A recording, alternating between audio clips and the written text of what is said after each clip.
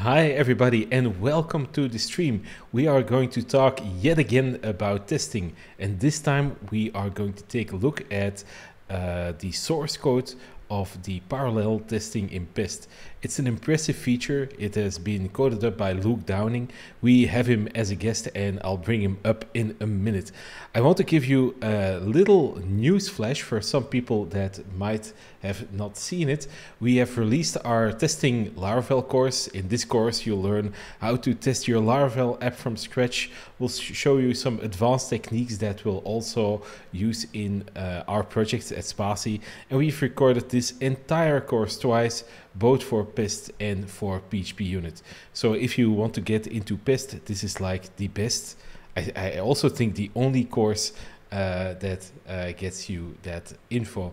You can visit the course at testinglaravel.com. So yeah, this was the required plug, but let me bring on our guest and turn his volume actually on. And here we have Luke. Hi Luke, how are you doing? Hey Frank, good, thank you. How are you?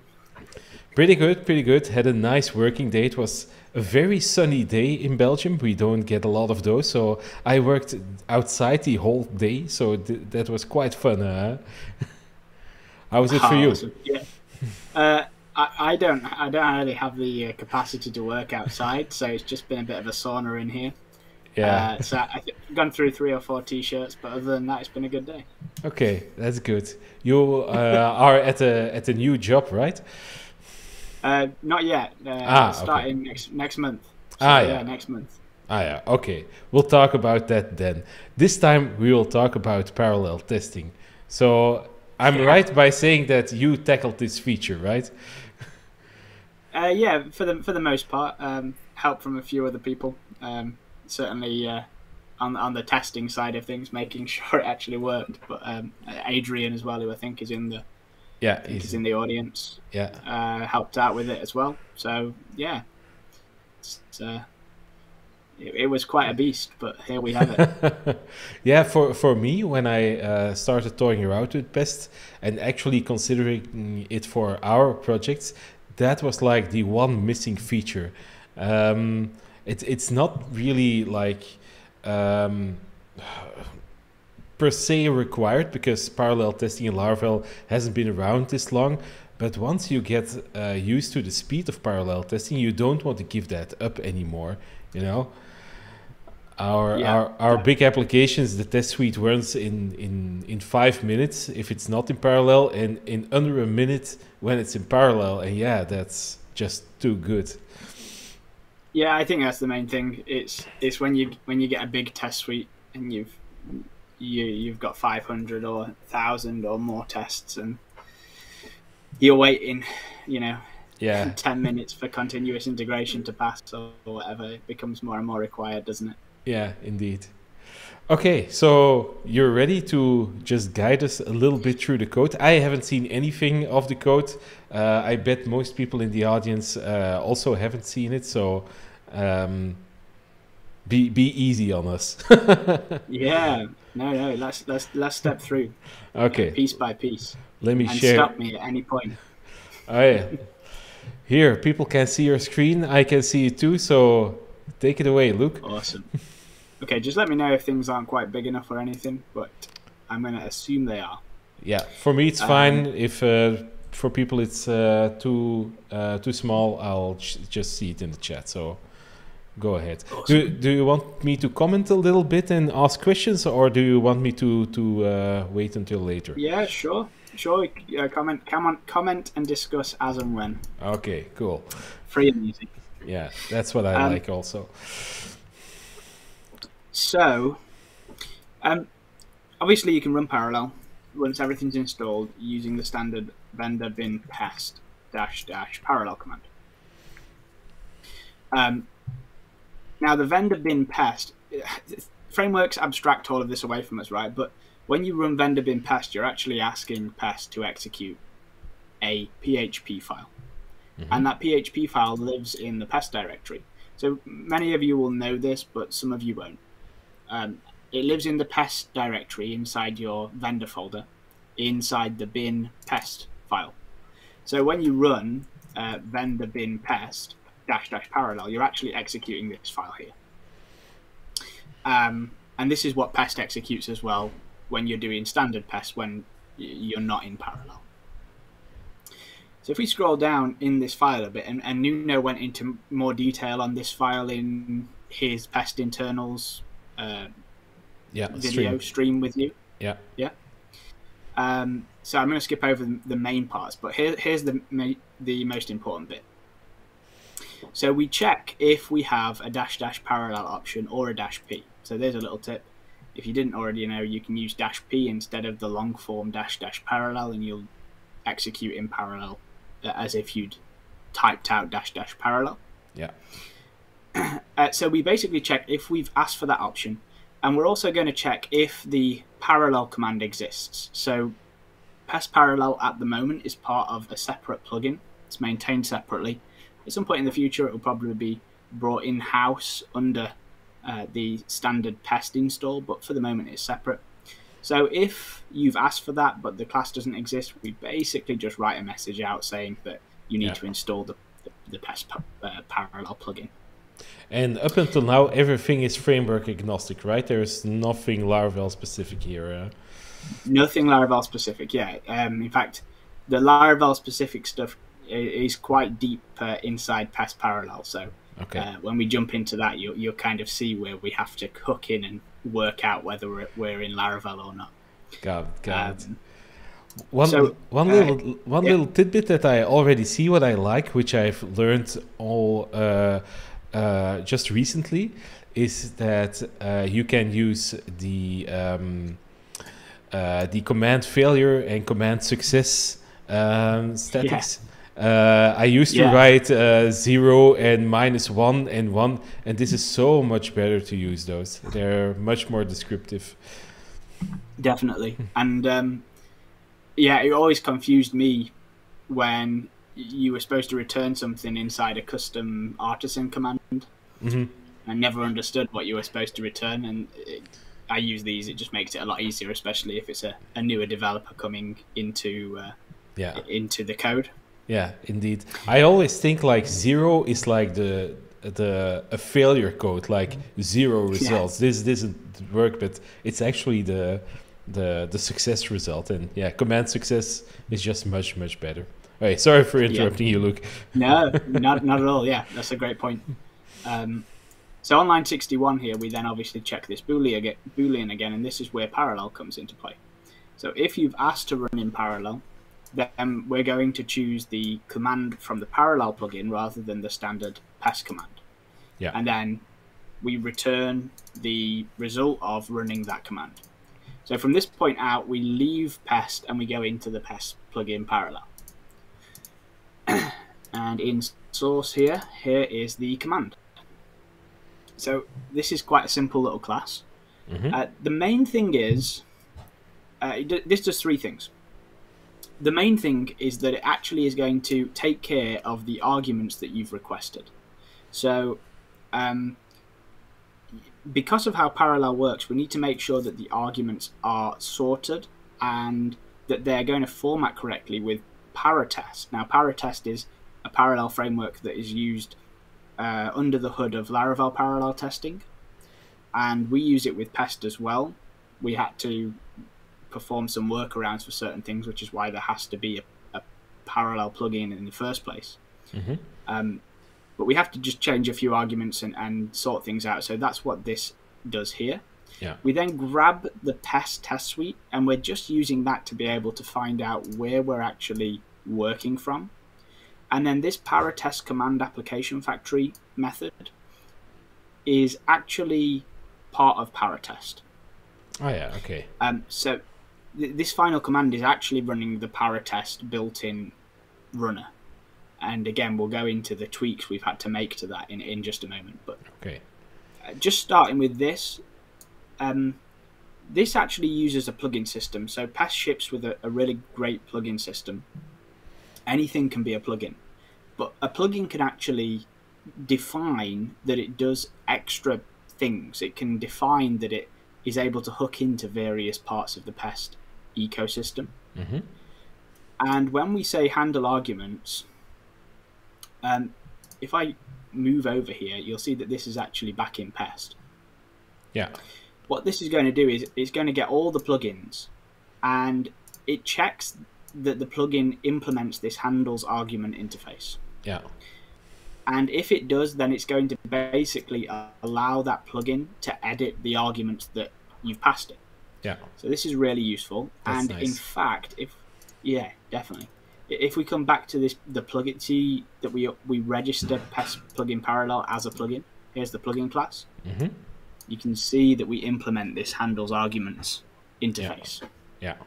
So you're going to do something with it. Exactly. We're going to change the arguments as they come in. So it's a little bit of like a meta call. Like the command is calling this hook, and then the plugin is also editing the arguments passed into the command. Got it. So first of all, we actually check that the user has asked for parallel, and if we go down a little bit, you'll see that that's more or less identical to the check we were doing in the vendor bin pest file. Yeah. Yeah. Just take a look if an argument is parallel or -b. Yeah. Exactly. Yeah. And then basically, I'm going to skip over this bit for now, and we're going to come back to it because this requires an understanding of how parallel processing works. And when we come back to that, that will make more sense. Okay. But basically, if they don't want parallel, we're just going to return the standard arguments. We don't change anything. Got it. If they do want parallel, first thing we have to do is we have to ask Pest to load all of the test structure. We need all of that in place, ready for informing Paratest about all of the tests it needs to run. So this load structure in is basically an internal Pest call that looks through your test folders and loads all the correct files.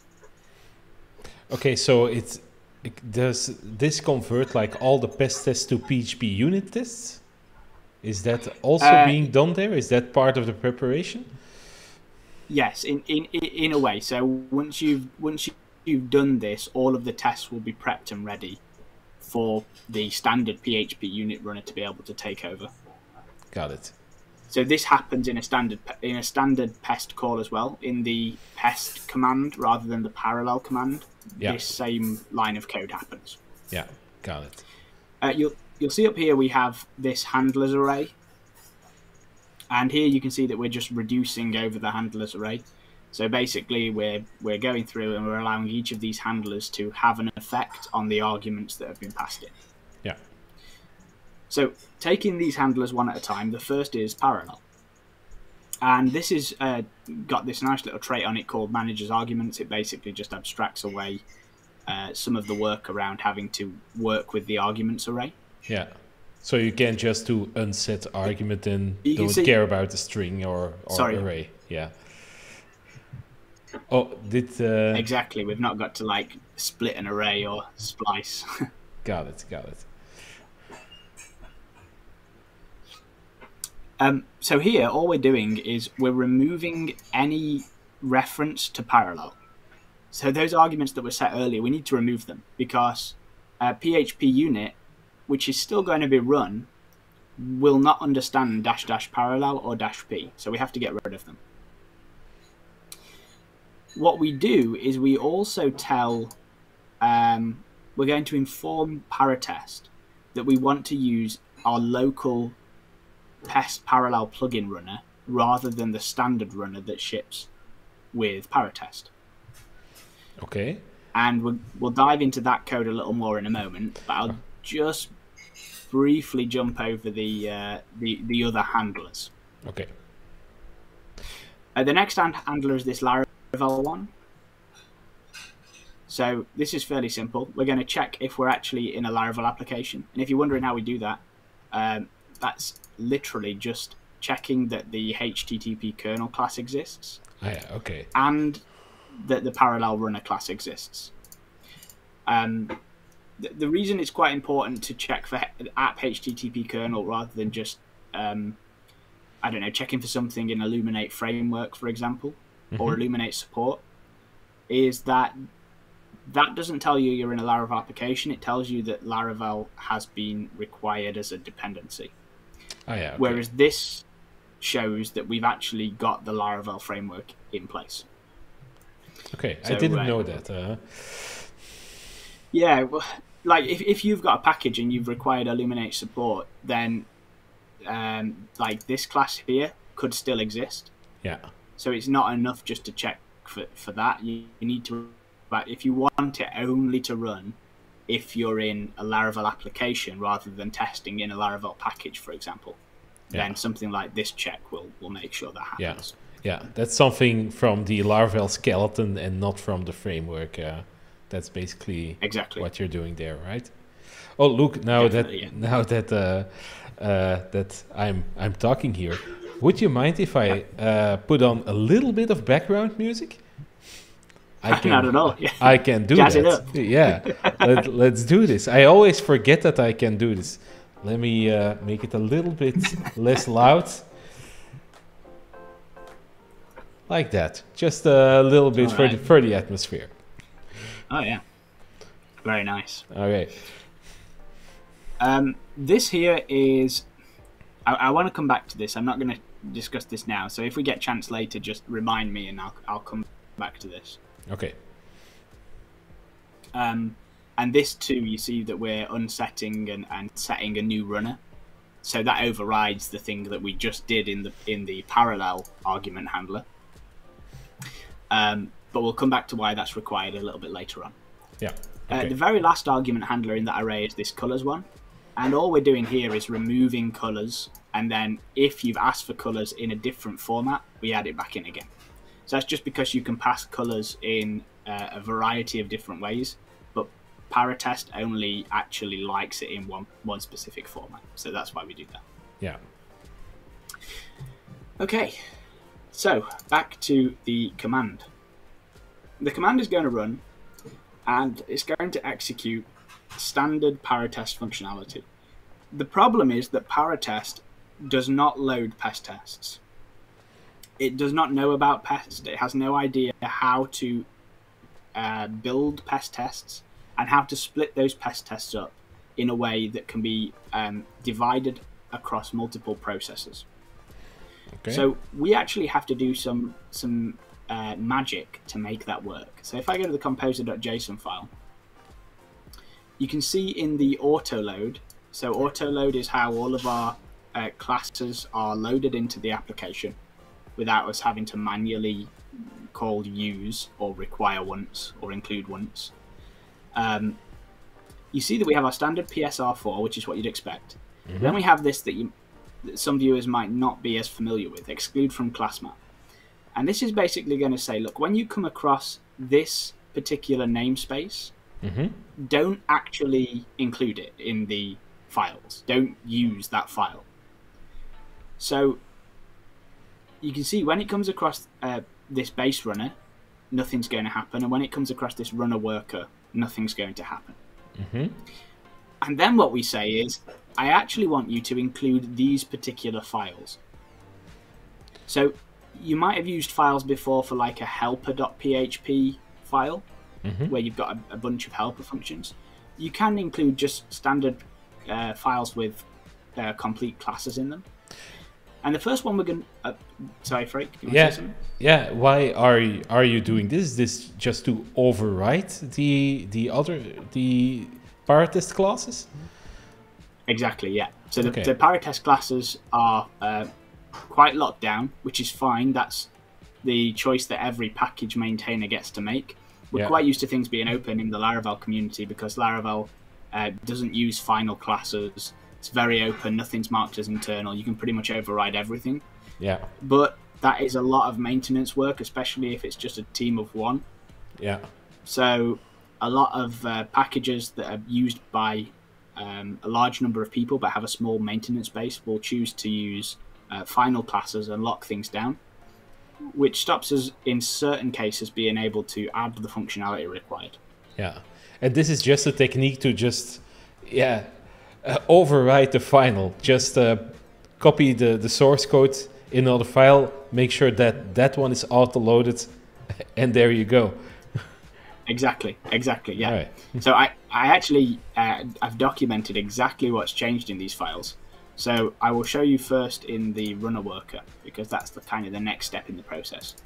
So after Paratest executes that command, or after we tell Paratest to execute the command, it's going to come down to this file here. You can see we actually still use final, but we've just made a few tweaks to the class. Okay. So the first thing is, in Paratest, the process property is private. Now we need access to that elsewhere in the Parallel plugin, so we make it public. So you can see this here used to be private, but is now public. Okay.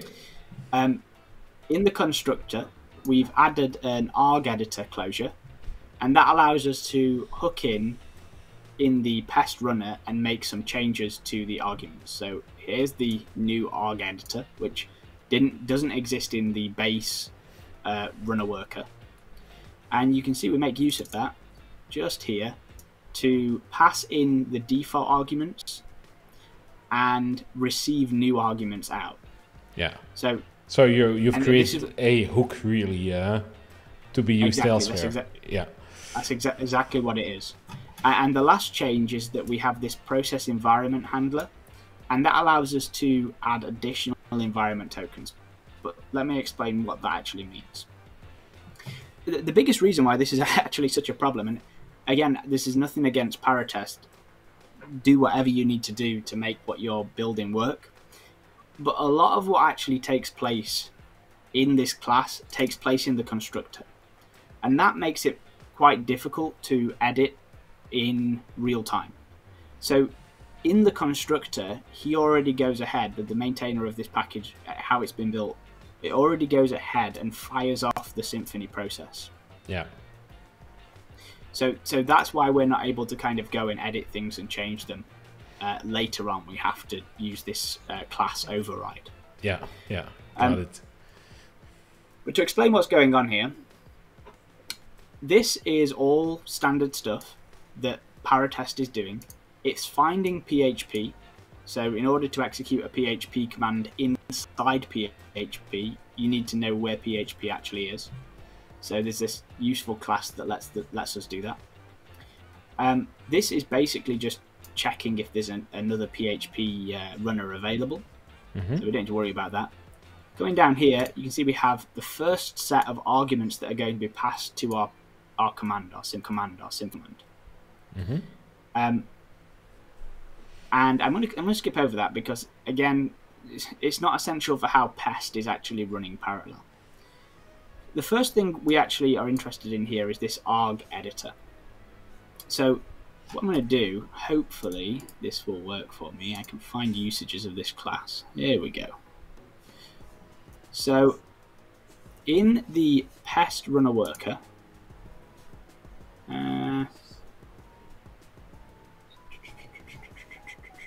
which is just in here. So in the Pest runner worker, and let me close down some of this to make it a bit easier. Yeah.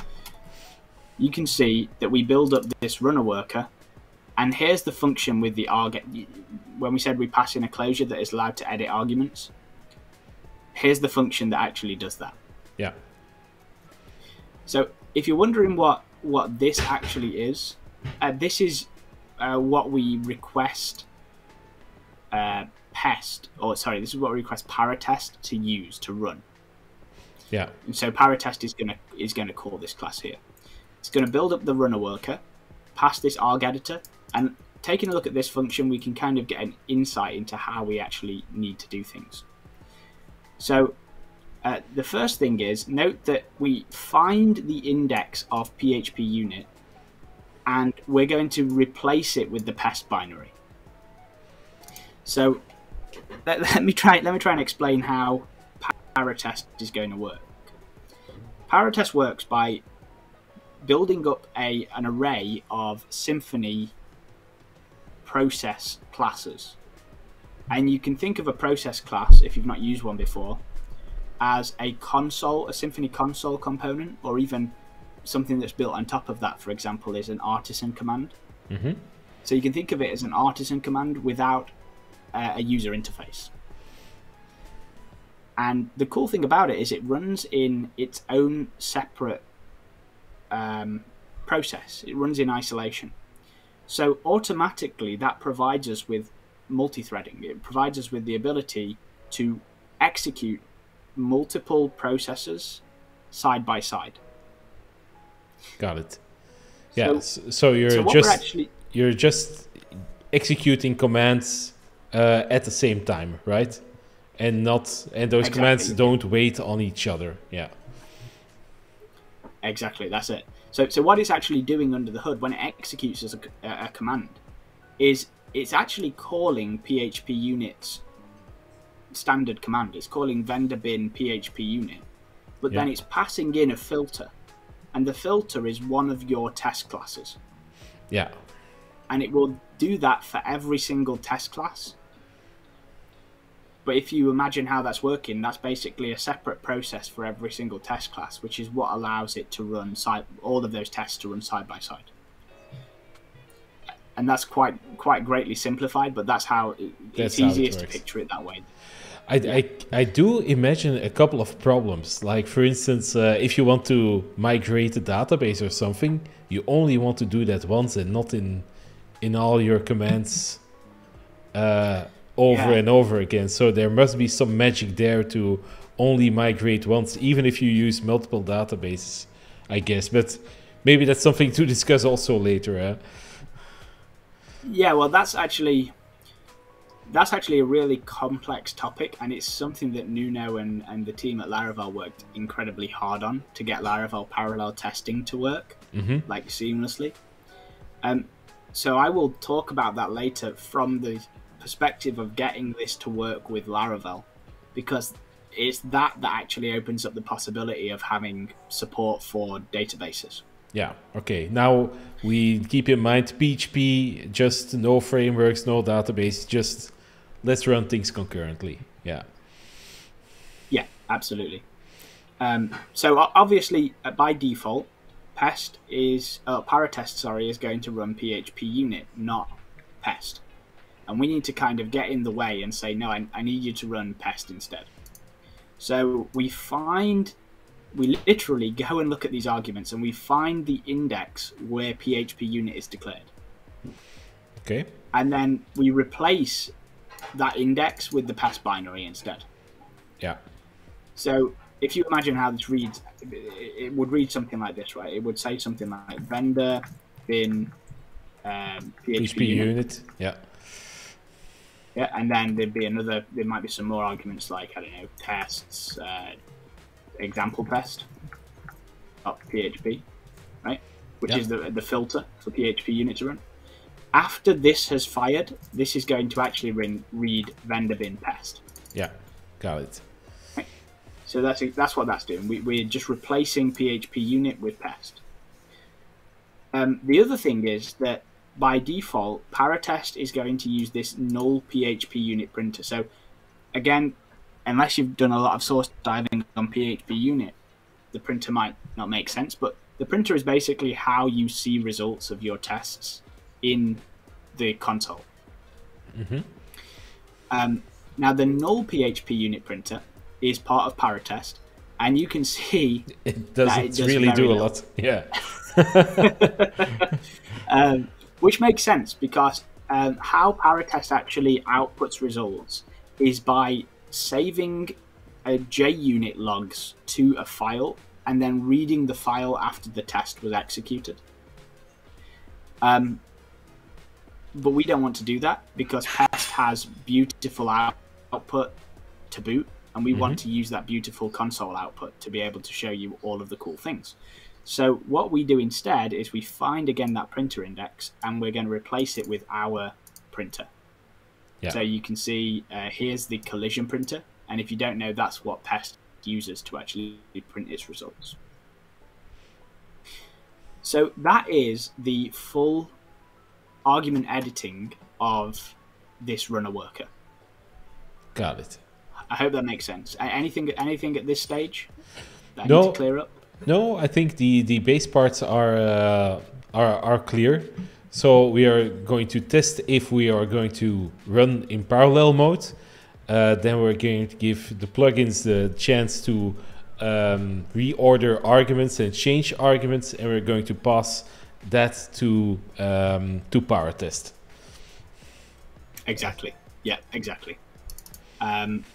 So coming back here you can see the process. So remember earlier I was talking about how a process is like a console or a artisan command class without the interface. Well, at the end of it all, here are the edited arguments where we've changed what's going to be run. So imagine this is actually going to look something like this, right?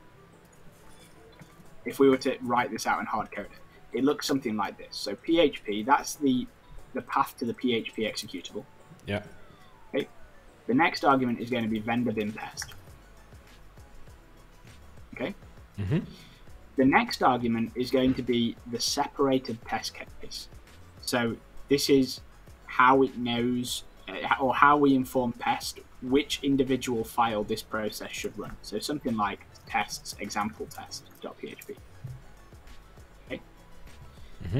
And there might be some other arguments in there. So you might have something like, I don't know, stop on failure, is it? Or stop on error? Yeah. Stop on failure, I think. Or they both exist, I think, actually, yeah. So any other arguments, basically, which you've tagged on and are supported will also be passed through in this args array. And the process is basically going to execute that PHP script. So it will go ahead and execute just that single test. Yeah. The only other thing we do is we have this. So you can pass environment variables. If you used your .m file in Laravel, what that's actually doing under the hood, for those who don't know, is PHP already has environment variables. It's where you have $_server, for example. So anything in $_server will be loaded by the environment. And you can pass that as a third parameter to a Symfony process. So we actually have this process environment handler class where we again do a few edits. So in this case, we tell Collision that it should always support color output, because by default Collision is going to only provide colors if you've got a user interface. And we've already said that the process doesn't have a user interface. And then you might recall this one, Frake, from the other day. Yep. Is if we're in Laravel, we have to be able to say you are using Laravel parallel testing, because Laravel relies on that to do all of the database setup and other such things. So that's what we're doing in this class here. Yeah, got it. So the one question about this, that collision printer, is that also one of the arguments that is being passed to the command, or is that something something that is configured outside of that? No, I can find it. I just need to remember where. See what I could do.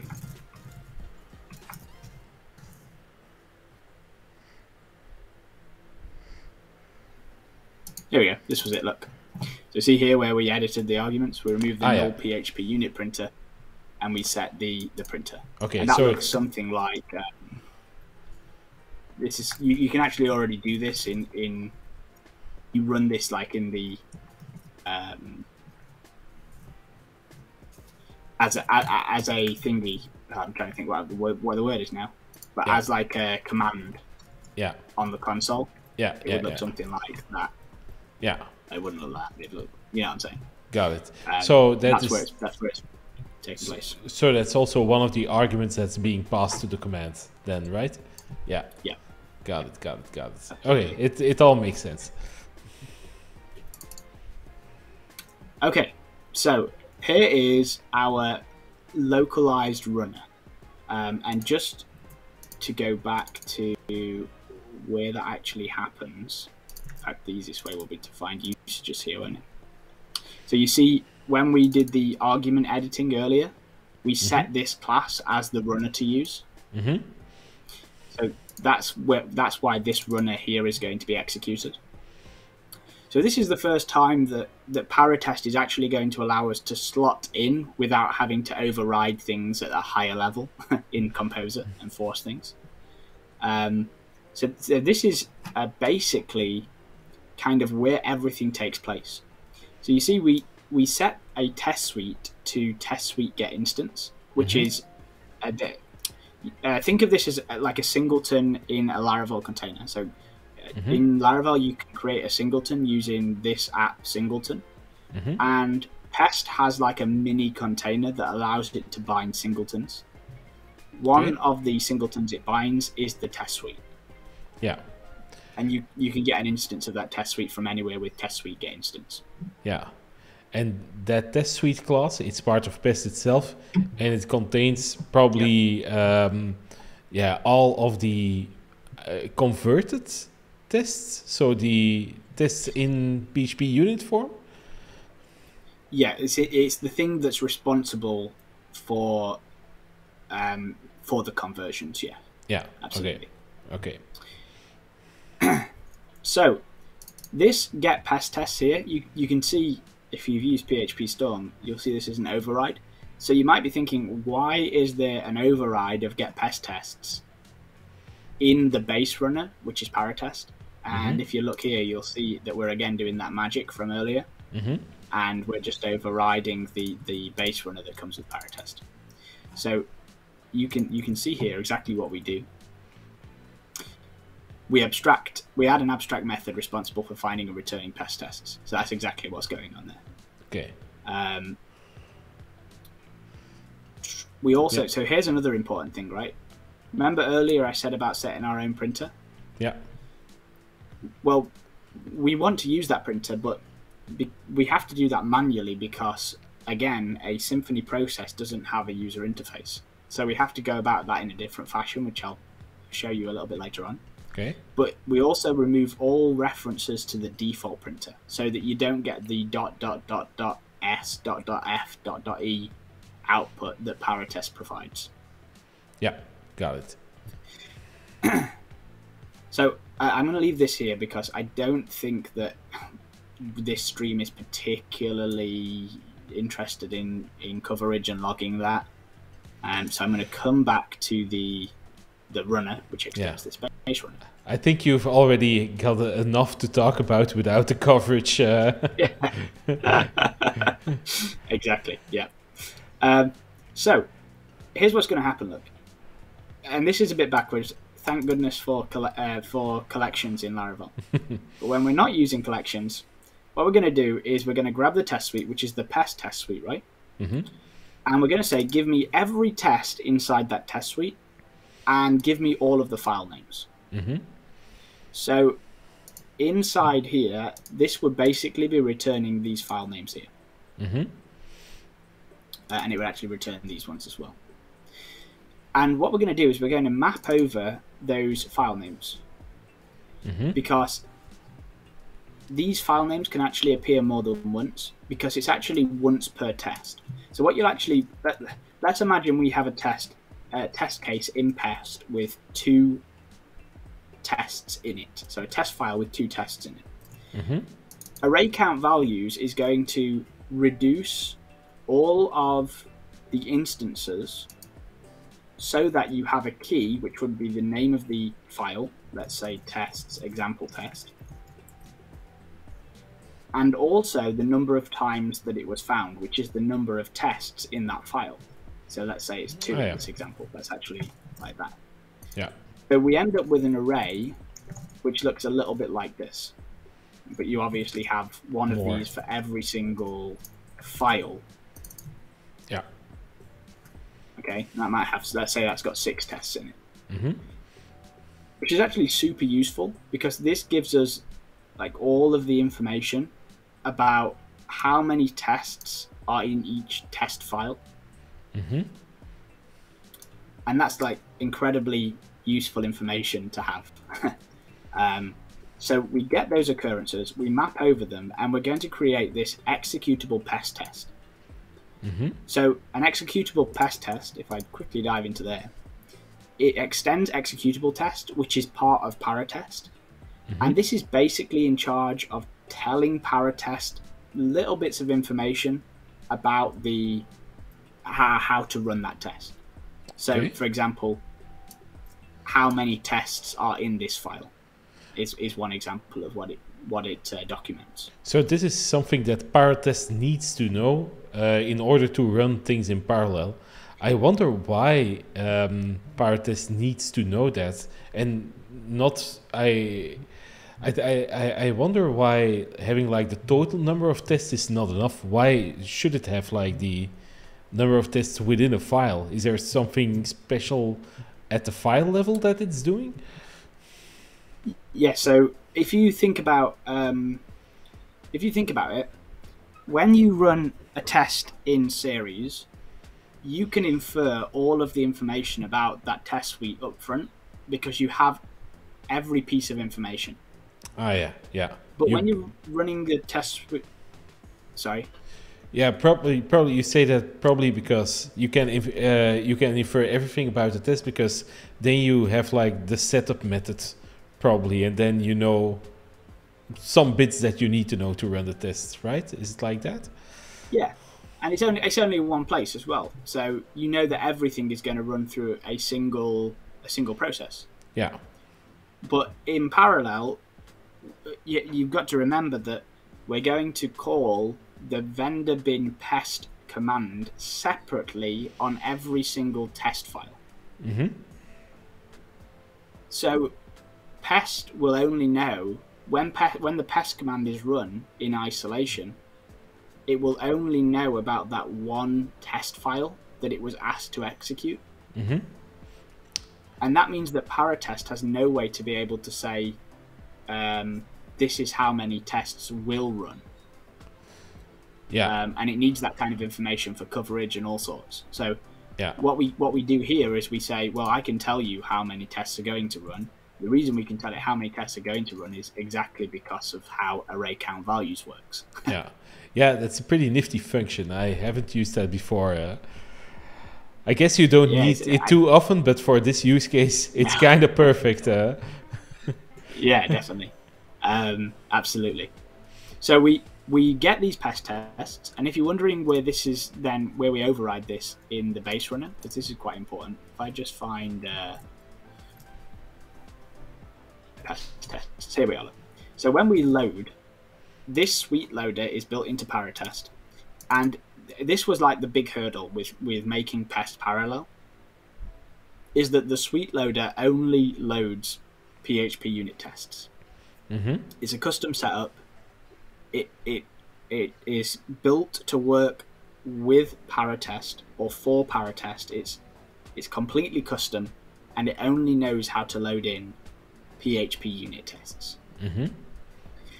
So when the loader load methods happens, after this has taken place, we still only have PHP unit tests, and we need to say, look, I need pest tests to load as well. So that's exactly what's happening here. You can see in this little call here, it loads the PHP unit tests, mm-hmm. and then we merge in our pest tests that we just loaded in that other function that we've just been looking through. Yeah. And those so this was kind of like the magic. And those pest tests that are already the converted tests, right? Yes, exactly. Or, well, these pest tests are the executable. I need to go back up to the Paratest runner. These pest tests are all executable pest tests. Yeah. Got it. Yeah. So it's the information that will be needed by Paratest to inform it how to run the pest test. Yeah. Got it. So that this was kind of like the magic line that made things start to work when building this functionality out. This was kind of where things started turning green, which was great. That must have been a pretty good feeling, yeah. It was a pretty good feeling, yeah. It was a fist pump for sure. So do run is when things actually start happening. You might start seeing things that are familiar here. So we start a timer. Timer is something that comes with PHP unit. It's just a way to record how much time has elapsed. Mm-hmm. So no doubt, we've all created little things like that on other projects. Mm-hmm. This is just PHP unit's version. And then we're going to write out a line to the output, which is the console. And And we're going to basically say, look, you're running Pest in parallel using X number of processors. So you can see that work if I fire this off again and we go to the top of this. Here we are. Yeah. So that's where we are in the process at this point, right? Yeah. We've written that line. If you're wondering what the little 2 spaces are here, this is just so we can fall in line with how Pest formats test cases. That's what makes Pest output best output, you know, all the little details are in order. Yeah, absolutely. It's like it's quite crazy how much detail Nuno has put into all of the formatting and making it look nice. Mm-hmm. So it's good that we could follow that. Yeah, indeed. Then we call create workers. So this is where everything actually starts to happen. You can see that it's a little crazy, but don't worry, it's fairly straightforward. Okay. We basically say create an array of 1 to however many processors you've requested. Mm-hmm. So if you didn't know, when you run in parallel, you can say processors equals, let's say, 12. And if I go back to the top here, you can see it uses 12 processors. If you don't specify a process option manually, it will just use the number of cores available on your CPU. Got it. So you're rocking an 8-core beast there. Yes, M1 all the way. So this will basically look something like 1, 2, 3, 4, 5, 6, 7, 8. Yeah. And you're going to have eight tokens available. Yeah. So what it's then going to do is it's going to look at, if you remember, we have on the class a pending array which contains all of those executable pest tests. Mm-hmm. So it's going to say, look, while there is something running and Mm-hmm. while there are still pending tests, then fill the run queue. It sleeps for a few microseconds between each one so that things don't get out of hand. Mm-hmm. And also so that it's not doing work all the time when it doesn't need to. Mm-hmm. And it's going to say, I want to go into fill run queue here. It's going to say, grab me the latest or the next pending test, Mm-hmm. and create a new pest runner worker. So this is this class here. Mm-hmm. Create a new pest runner worker. Pass this console instance so that Pest is able to continue to update the console output as things happen. Yeah. Pass it the executable test. Pass it the options and pass it the token. So the token is the thing that makes it unique across processors, and it's the magic that will allow Laravel, for example, to set up databases in your behalf so that your databases don't clash when running in parallel. Yeah. So this is what is being used, maybe as a suffix to your testing name, and other things that you should set up separately. Yeah. So it might look like my database 1, my database 2, 3. Yeah. In this case, if we were running with 8 processors, the maximum it would get to is 8. Yeah. But if we did 12 processors, it might look like that. Got it. And then it's going to say, right, get me the process or the pest runner worker and call the run method on. So I'm just going to go back here because I want to finish this method off before we go into another class. Mm-hmm. But once it's filled the run queue, so you imagine now if I've got 8 processors running, there are now going to be 8 items in that run queue. Yeah. It's going to sleep for a second, and then it's going to say, okay, find out if any of the tests have been completed. Yeah. So basically work out which of these tests have actually finished running. So which of the processors have finished running. Yeah. And any tests that have finished running, we're going to actually basically unset the running state at that token. Yeah. Which is going to allow this to run again, and when it fills the run queue, that token will be filled up by a new test. Got it. Yeah. So this is basically like a nice little in-memory queuing, but not like a FIFO thing, but like a slots thing, and just taking look which slots is available. Okay, I'm going to get myself in here when it's free. Exactly. That's Yeah. exactly how it's working. And this isn't anything that we like wrote specifically for Pest. This is basically Paratest still. Yeah. Just the main edit is that we have to use this Pest runner worker instead of using the standard runner worker that comes with Paratest. Yeah. Got it. Okay. Let's take a look inside Pest runner worker at this point. So you can see, I think the main thing here, because we already covered this edit args, the main thing here is that when the process has finished running, we're going to call stop on this process. Mm-hmm. And that's going to retrieve the exit code. So we were talking about this earlier. You can have like command success. Yeah. Or you could have command failure, or it could be something completely different. We're going to retrieve the exit code from the Symfony process. Right? Mm-hmm. And then we're going to handle output. And this is, we already said that the Symfony process doesn't have a user interface, which is true, it doesn't. But it still records the output that has been generated. And we're actually able to say like get output and receive that string to do whatever we want with. So here we have this output handler, which is again part of Paratest. We get the output handler, we pass this output, which is the console instance that you executed the command from, and then we ask it to handle it. So this is the I'm about to show you this, but I just want to say before we go in here, just prepare yourself, because okay, there be dragons. Not even I. Yeah. This was kind of the devil's lair of the whole project. Okay. So the output handler is going to receive a load of strings that is basically Pest output. So let's just tell you what. Let me go through here. Look. So it's going to receive output that looks like this. Okay. But it doesn't look like this because it's not actually run it's not run all of this. Okay, it's not run everything here. It's just run one of these. Yeah. Does that make sense?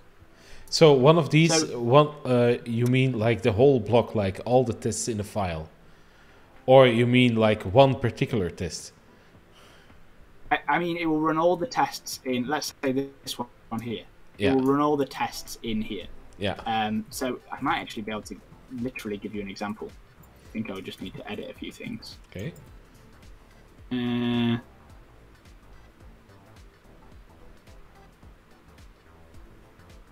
I wrong in saying that? Oh, then. Bigger. Yeah. So okay. This is actually what the output looks like from the process. Yeah. Okay. Because if you manage to keep up with where we are so far, this is literally the command that has been run by Paratest. Yeah. So just in a separate process.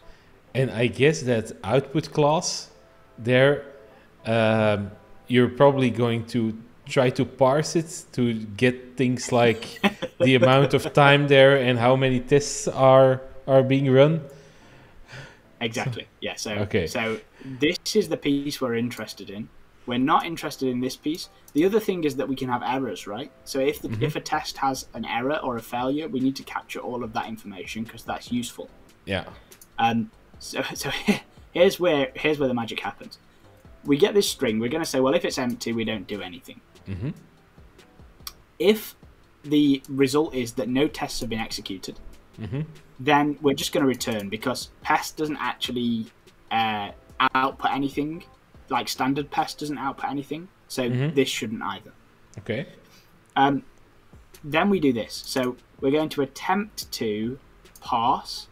If it fails, we'll pretty much at this point always just write out what we received because we don't know what it is, but it's probably useful. Yeah. So let's go to the standard output. Here we go. Here we go. So we're basically here finding all instances of new lines. Mm-hmm. Right? And the new lines are what we can use to sort of decipher where things are. Mm-hmm. So we're going to grab this block here. Mm-hmm. So this block here, and we're going to write that out to the console. Yeah. We then find the summary section. Mm-hmm. Okay. So the summary section, if you don't know, is this. Yeah. We find out where that starts, and this here is going to say, right, there is additional things to print, but I don't want you to print them at this time. So get rid of the summary. I'm not interested in the summary because this will never be correct because you're firing more than one test. Yeah, if you would leave that, then every block would have like its own tests and time, but there's no summary of the whole execution of everything then, right? You would only get like partial results for each file, which isn't very useful. Exactly. And the other thing is, so we have this block here, which is great, but if something went wrong and you have a failure, between this block and this summary, you'll have the failure output. That's how Pest works. Yeah. We need to store that information to show the user once all the tests have finished running. Yeah. So what we do is we strip out the summary section by removing it here. Yeah. And then we basically, if you look at this matches 0, 1, 1, you'll notice matches 0, 1, 1 here as well. Mm-hmm. So basically we're going from the end of this block here all the way up to the start of this block here. Mm-hmm. So if there's anything in between here, we capture it and we store it in a static additional output variable. Mm-hmm. Does that make sense? Yeah, that makes sense. So you're basically just waiting to output things, and you're keeping things ready to be displayed at a later time. Yeah. Exactly. Yeah, that's exactly it. And my guess, why do you put it like statically on this class? So this is because, again, every Symfony process is running separately, and we need to wait until everything has run, every single piece of content has run, and this is not a singleton, right? So we aren't using the same instance every time. Yeah, got it. And this is like a way to just reach everything overarching all the instances. Yeah. Exactly, yeah. And we can shove all of the output in here. So if 4 different test files have failures, there'll be 4 items in this array. Yeah, got it. Okay. Now, I'm pretty sure I can find usages here. Here we go. So in the runner... Oh, did not like that, did it? There we go. In the runner, so this is back inside the source paratest runner. When we complete, or when paratest completes, and that's when everything is completed, right? Mm-hmm. It's going to call this function. And you can literally see here, we're going to go through that static array, and we're going to output everything in that static array. Yeah. Just so everything point, that if you had... just everything that we just got from all the tests. Yeah. Yeah. So if you have failures, so this isn't the top block because those like the first initial. Sorry, this isn't this piece because this has already been outputted. Yeah. But it is all the failures, all of the diffs, everything that gives you information about why something went wrong. Yeah. That will be output at this point. Yeah, got it. Yeah, I was wondering how you could do that, and this just explains it because I was already thinking, well, how do they do that? Are they buffering something there in some dark magic? But it's just parsing the output, just removing things and keeping them for later. Yeah. Yeah, that's it. Nothing. Nothing too magical. Yeah. A little bit. So, and then we call them, just a little bit, just enough to be Pest. Then we call this reset method. That literally is just setting this additional output variable back to an array, or like an empty array. And then we call print recap. So the recap is this section here, right? We don't have that section because that section came along with each individual test file, and we got rid of it. We got rid of it because we don't want this section repeated over and over again. Yeah. So it literally is no use to us. Yeah. Now, luckily, we do have information, all the information about the test results from Paratest. So we can manually print a recap, and you can see the comment here, right? This is basically a slightly tweaked version of the recap provided by Collision. We just alter it so that it understands Paratest. So if you were to go into the Collision source code and find the bit that is printing this out, it will look very similar to this function here. Yeah. So what we're going to do is we're going to grab everything that is a type of test, and then we ask Paratest, which is what these methods are. We ask Paratest for the number of tests that failed, that had warnings, that were skipped, and that passed. Yeah. Does that make sense? Yeah. So you can just ask Paratest for this, and what I said earlier, that you're going to parse the output and just try to sum it together. You don't actually need to do that because Paratest provides this information. That's good. Yeah, absolutely. And much better than trying to read strings. Yeah. But Paratest provides this information through JUnit. So if you don't know what JUnit is, it's basically like a test logging format. And every test case that is run, so every time Paratest runs a process and completes that process, it's going to create a JUnit file, and then it reads that JUnit file. Paratest ships with a JUnit parser. It parses the JUnit file, and that JUnit file contains all of the information about the results of that test. Yeah. And do these test failed and test with warnings methods just parse those files? Yes. So you can see here we say, look, get interpreter. So the interpreter is your JUnit interpreter. Get the total failures, get the interpreter, get the total errors. Okay. Yeah. So that's what's actually happening. I think these were helper methods that I kind of created because I didn't want to have to write all this out in one giant function.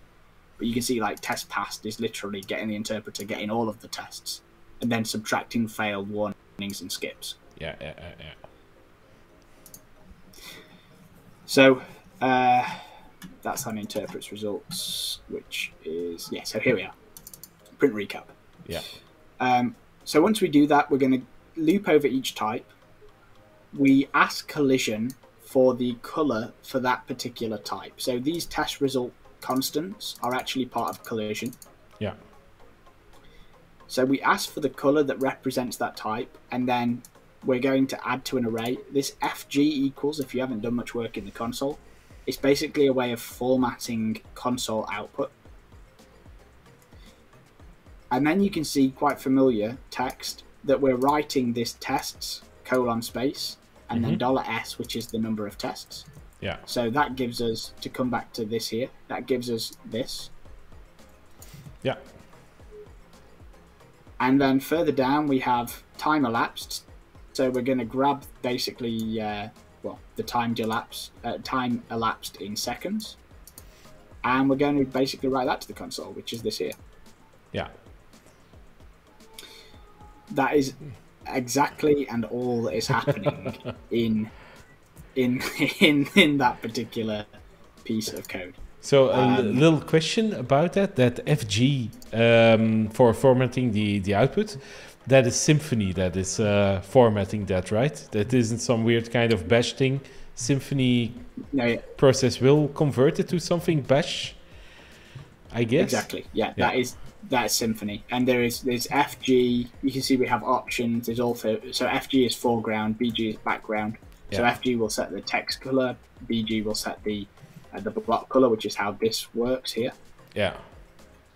And so you can use that to kind of make things look nicer in the Yeah. console. Yeah, thank God for Symphony Command This, and Symphony Console, right?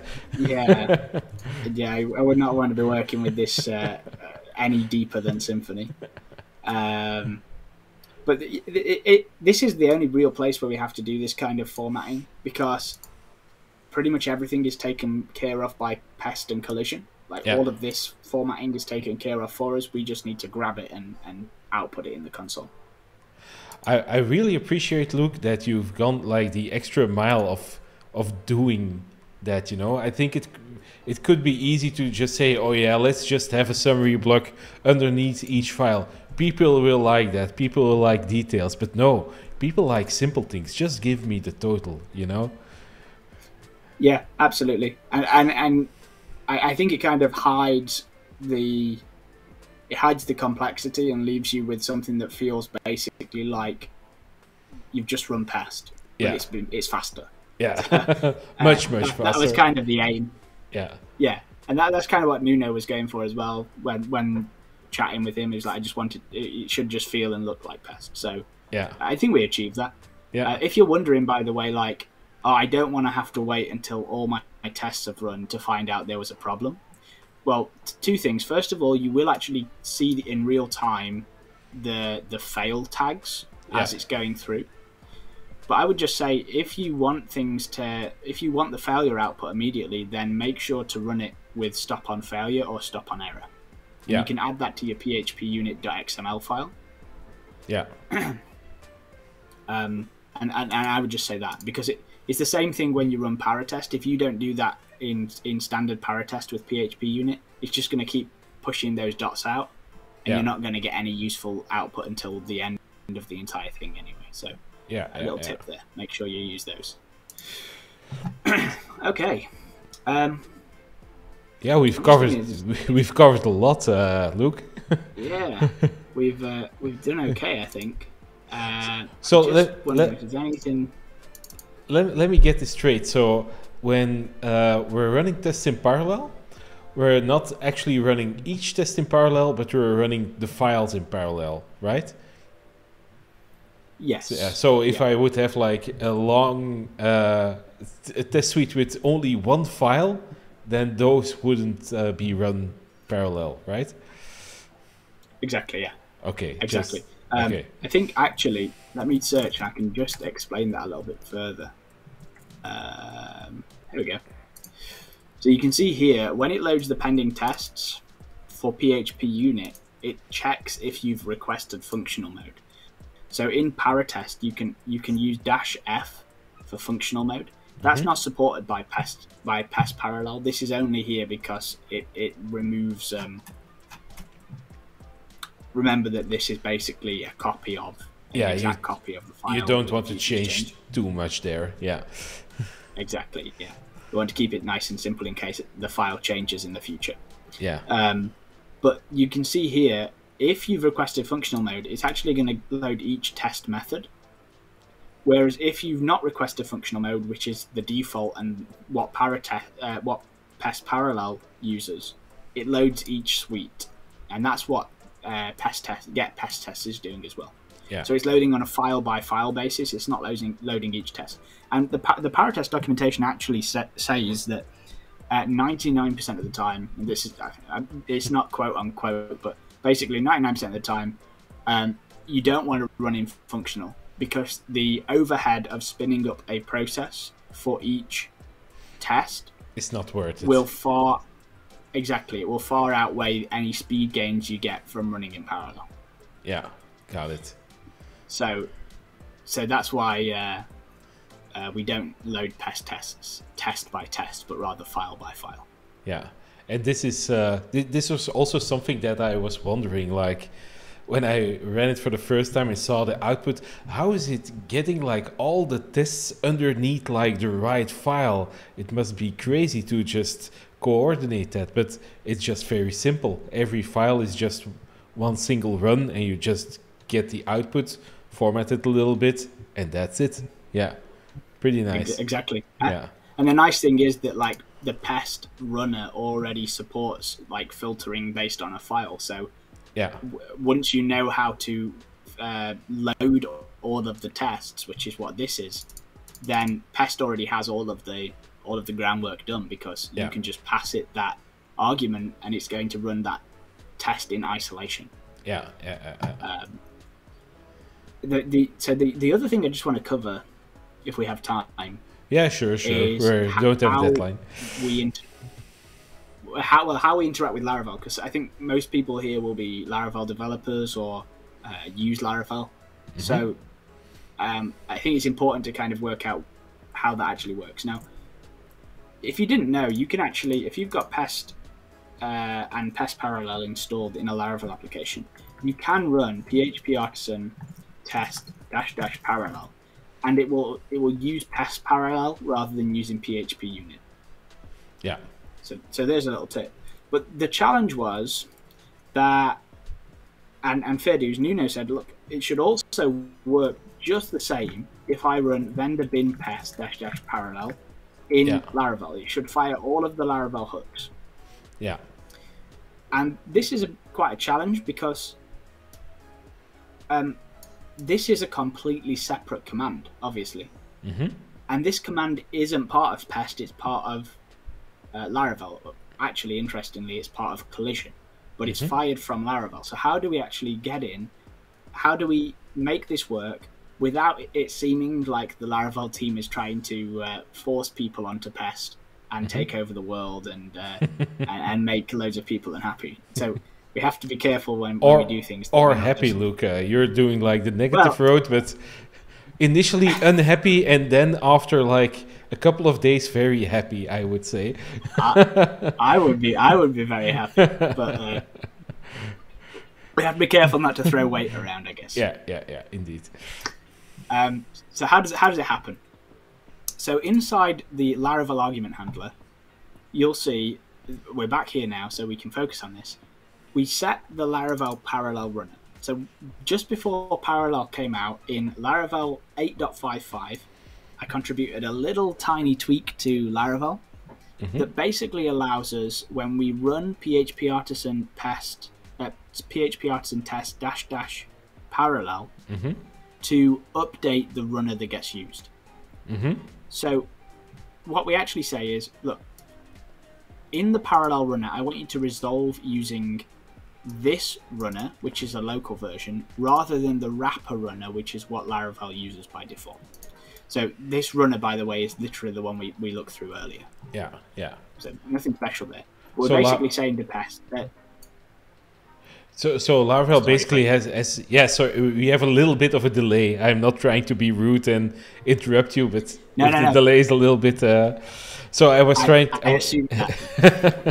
I was trying to ask.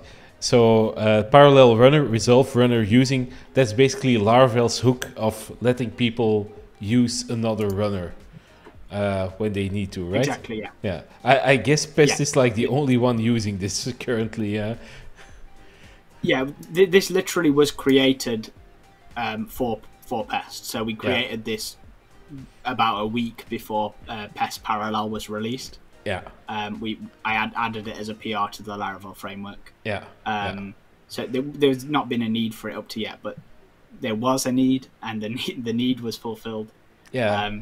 I think I PR'd or somebody of my team PR'd similar things to get like some hooks to get like Flare running in Laravel to just switch out the error rendering. This feels like the same, like putting a little hook in there so you can just hook in it in an easy way without hard coding Pest or Ignition or Flare anywhere. Yeah, this is quite nice. Yeah, definitely. So we're able to do that. The eagle-eyed might think, well, why do we do that, but then unset the runner and set the runner to illuminate testing parallel runner? Well, this is actually where all of the magic for Laravel parallel, that's a phrase to say, isn't it? Laravel parallel testing happens. So let me see if I've got I think I've probably got the framework here somewhere. If not, I can open it. Let me just open it up. Hope I've not got anything. Nothing secret there. Too confidential. I'm not going to say anything about why I got the directory there, but once in screen sharing, I showed like a Finder window, and people noticed, hey, Freek has a torrent folder. I wonder what he has in there. Does he do illegal stuff? The torrent folder is gone now.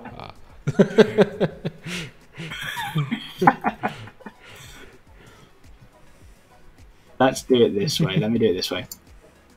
What do we call it? Parallel runner. There we go. So I'll show you here. So the parallel runner is actually a wrapper. So note this runner resolver here. Mm-hmm. And this is basically the little thing that was added in v8.55 to Laravel. Mm-hmm. So you can see we check if there is a runner resolver, and if there's not, then we return this new wrapper runner. Yeah. But if there is, which is exactly what's happening here, Yeah. then it's going to use this instead. Yeah. So it's not the entire runner that is replaced, but just the subclass that Laravel is going to call upon. Yeah. And and is that a problem? That it's only the subclass? It's not. It's how Laravel is actually able to do everything. So once Laravel has finished setting everything up and sorting the database issues that you might have out and other little things, it's then able to basically say, right now we can just let Paratest do whatever it wants. Yeah. So they and a wrap. Sorry, Frank. Go ahead. I'll ask my question after this. I was going to say the wrapper runner is just part of Paratest. That's a Paratest class. If we look up here, here we go. Paratest runners PHP unit wrapper runner. Yeah. So literally all we're saying is that we want to use our own version. We don't want to use this one. Yeah, got it. Now, if you're wondering how all of the database stuff works, that's actually much more to do with Laravel than it is to do with Paratest or Pest Parallel or anything like that. Laravel handles all of that for us and allows us to... just trying to find an example of where this would happen. So I think in here, call setup process callbacks. And in honesty, Nuno would know more about this than me because he wrote this part. He wrote all this stuff for parallel testing in Laravel. But this is where it would go ahead and let's say you're using MySQL for database testing rather than SQLite, it will go ahead and create. Let's say you're running in 8 processes, it will create 8 different databases. Yeah. If you're wondering why that needs to happen, by the way, because I had a similar question in GitHub issues. But about files instead of databases. And like to us it might seem like really obvious why this is a problem, but if you're new to Parallel or how it works or why things would happen, you might be scratching your head as to why all of a sudden it's causing a problem, and it could cause you to kind of turn around and walk away before you've even really started. Imagine that you're testing that you have 5 users in the users table, and you're using the refresh database trait. But the refresh database trait at the end of each test is going to clear the database. So it will remove any entries in that database that you've created in that test. Yeah. Now in parallel, you've got 2 tests running at the same time. Let's say one test that 7 users are added and the other test that 5 users are added. Well, if one test finishes slightly earlier than the other test, it's going to clear the database.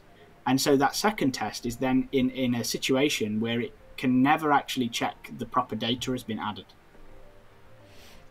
Yeah, you just basically don't want to have like side effects from other tests inside of your tests. And it's not only databases, exactly. it's everything that that has side effects like file systems and such. that needs to be separated also. But I think by default, Laravel does MySQL or databases. I guess also with SQLite. I don't know actually if it uses in memory or a file. Yeah, so well, if it was file, I imagine it would have to do something. But if it's in memory, I think that's taken care of. Yeah, that's. There is actually, I don't think it's in this class, but there's actually a piece of code in the Laravel parallel handling that literally checks if your database is SQLite or not. Yeah, I do wonder however. Yeah, and this might be going a little bit out of scope of what you know, Luke, is when a migration takes place of a database, obviously we don't want to migrate the database for every process, but it should only happen like once, right? Or once per database that we're creating. I wonder how it does know that like this is like the very first test that we're going to use. In all honesty, I don't know. The only thing I can't see anything, but I know that there's like a hook that is like before everything runs, and then there's before each test runs. Yeah. And I also know that there's an option in Laravel testing which is -- recreate databases, which is if you want to force exactly what you've just said, and you want the database to be completely new every single test. Yeah. Or every single test case, I should say. So it's by default, I'm pretty sure that Laravel is handling that. I've not looked into how it handles that. I'm just trusting that Laravel does it. Here, so Adrian also says something about it. There is a static property that holds the migration state. So there's, it has been taken care of, and it uses, some kind of property that uses that static little trick to just go over all instances. Awesome. Yeah. Thanks very much, Adrian. That's brilliant. Yeah. So the only other thing I'd say is because I guess this kind of shows a little bit, but it still doesn't answer the question as to how is there parity between these two commands. Mm-hmm.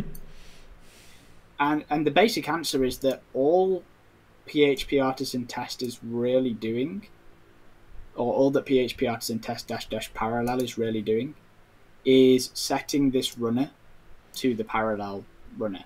Yeah. So this test isn't even.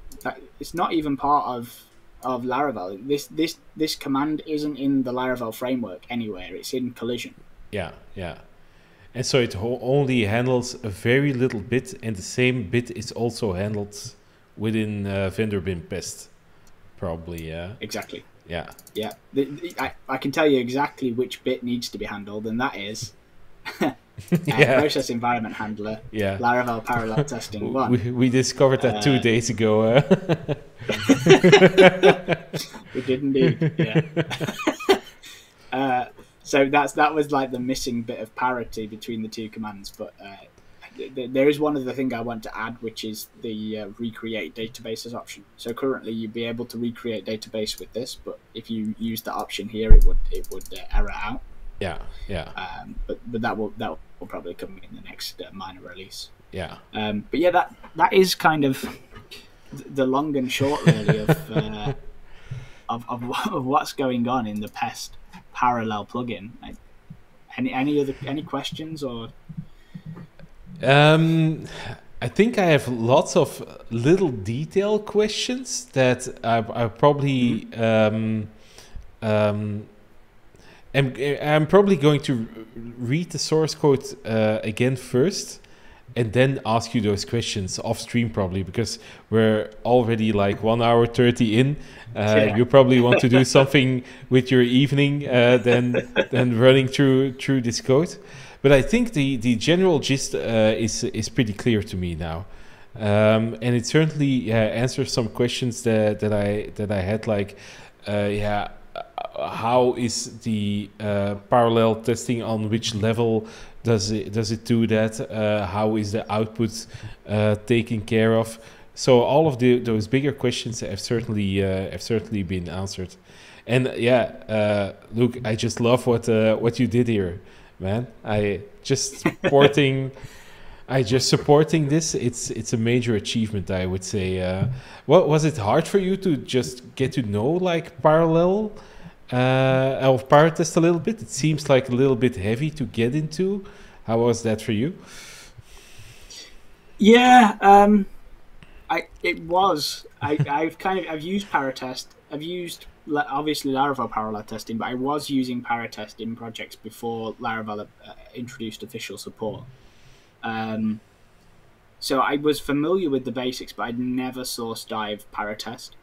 And I had a couple of attempts in the past to try and build out parallel support for Pest, but was unsuccessful. I think literally the kind of click moment, and I won't try and find the line again, but that line where it loads the Pest tests was kind of the click moment, because that's actually really far down the Paratest process, if that makes sense. Like, Yeah. that's right near the end. So the thing that kind of the moment of light for me really was when I stopped trying to work it from the top down and went right to the bottom and then work back up. Yeah. Which was kind of the missing piece. And then it kind of all just fell into place from there on out, other than some wrangling with new lines in the output handler. Everything else was quite smooth. And is this like the first time that you used like that composer trick where you're not loading files but just saying like use these files, which are like modified files? Yeah, so I knew it was possible. I'd never done it because if you're building like end level applications, you don't tend to have to. Like, usually you can just fork the original repository, but we didn't want to do that. We didn't want to have to maintain a separate version of Paratest and all things like that for two files, basically.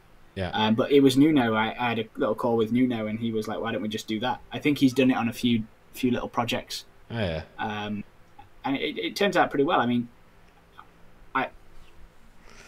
it makes a lot more sense when you've literally got two tiny things to change in that class. It makes a lot of sense. So yeah, thanks to Nuno for it's a pretty clever trick by Nuno. I knew that you could do these things with Composer, but or separately. Like, I don't want this file for any reason, but the fact that you can just replace code with this, that is like a very nice trick to have. In my mind, I'm also thinking like this is like an argument of against making things final, to just make things easier for others. But I don't want to go into the discussions about this because final has a lot of other advantages. It's a little bit of preference there. But if Paratest wouldn't be final, it would have been easier on you, right? Yeah, I mean, saying that, if you actually look down the list here, you'll see this little pin next to pretty much every class in the Parallel plugin, which basically is just an indication of final. So pretty much every class in the Parallel plugin is final as well. Yeah, it's one of those things that, I mean, in all honesty, Nuno obviously did a talk on it at Laracon, which was great. If you've not seen it, I've seen it on static types, static analysis. Yeah. And we use static analysis and PHP Stan heavily on Pest, and all of the plugins are officially supported by the Pest team. And you'll see not only are we at level max, but we also pull in like super max rules. So the static analysis has never been so high. And one of the things that it will say is, look, this class either needs to be abstract or final. Yeah. So you end up in a position where you've got to, you kind of, you do it because PHP Stan is telling you to do it, and it makes sense. So Yeah, and I didn't want to push you in a defending position or try to shame this or anything. I do see the value of these things. Yeah, I'm nitpicking a little bit on it because in this particular case it would have been easier, but probably having final for Pest has a lot of advantages that you just don't want to give up. I get that. So no shame there. Yeah, Just do whatever you think that is good for the project. And I think using final and static analysis certainly benefits Pest a lot. yeah, absolutely. I think it's also on a project by project basis. I think Mhm. for a lot of well, we've only uh, commercially started using final classes and heavy static analysis in the most recent of our projects. Before that, I was dead set against final. So it's Yeah, something that I've only kind of, I guess, started using and come to see the benefits of yeah, when working with Nuno on Pest. Um, but yeah, it's definitely on a per project basis, I think. yeah. Um, I also just swing back and forth between it. Actually, at Spasi, we've used final for quite some time, and then again there was some friction, and we were removing the practice or not requiring the practice. And right now with static analysis, yeah, we're taking another look at our practice. I think it's good to think about to keep thinking about these things and not dogmatically just stick what you've decided. But if there are like new things that are popping up, like for instance the quality of PHP Stan and the quality of static analysis, you need to just rethink your other practices as well. I think. Mm-hmm. Yeah, definitely. It's something that you should always be tweaking, I think. Yeah, indeed. Okay, Luke, we're now 1 hour 30 in, so this was Yeah. like a very nice little demo. Not a little, a very nice demonstration of how that code works. Yeah, so thanks for guiding me through it, and yeah, and thanks for having written it. It must feel good to power all of all of those fast test suites now. I think you saved a lot of people a lot of time with this. Yeah, it's great to kind of have something that's so readily available to use, and that I guess allows a lot of people to justify now onboarding with Pest. Yeah, That perhaps would have been a little bit reluctant to do so before. I just want to plug something if I can before we yeah, finish, sure, Fred. no problem, no problem. I, Go ahead. I was just going to say, obviously, you've kind of seen what's going on in the Pest plugin. There's a lot of similar principles going on in Pest itself, and particularly around static analysis and things like that. And I think for me, first coming into Pest, my first contributions to Pest, I was quite reluctant and hesitant because I didn't quite understand. I'd not used static analysis all that much before. In tomorrow's Pest in Practice stream, which I've linked to on Twitter, we're going to actually build repeat support, which we've been discussing for some time and gone back and forward with on the stream tomorrow in Pest in Practice. So if you want to see like how you can actually get started contributing to Pest, come join us tomorrow, because I think there are a lot of people who have ideas for Pest, but just are a little bit reluctant to jump into it because they don't understand certain things. So come on board and have a look. I've also put the stream in the comments now, so people can just click on it, set a reminder there.